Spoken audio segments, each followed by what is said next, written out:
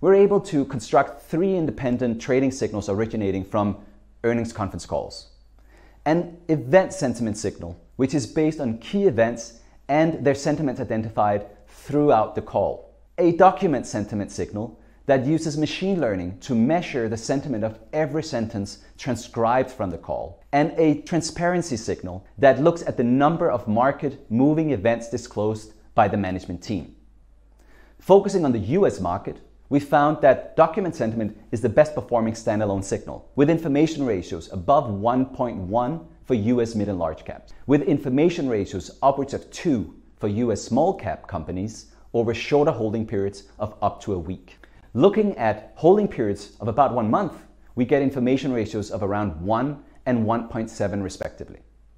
Due to their low joint correlation, combining our 3 signals enhances strategy performance with information ratios of 1.4 for US mid and large caps and 2.3 for US small caps over shorter holding periods. Again, extending our holding period to 1 month, we're able to achieve information ratios of about 2 for small caps.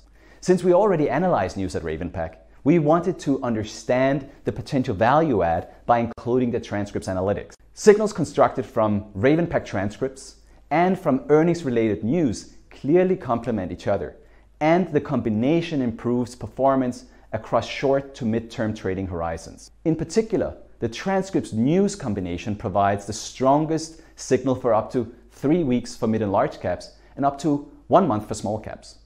After this point, trading the transcript signals by itself provides the strongest performance.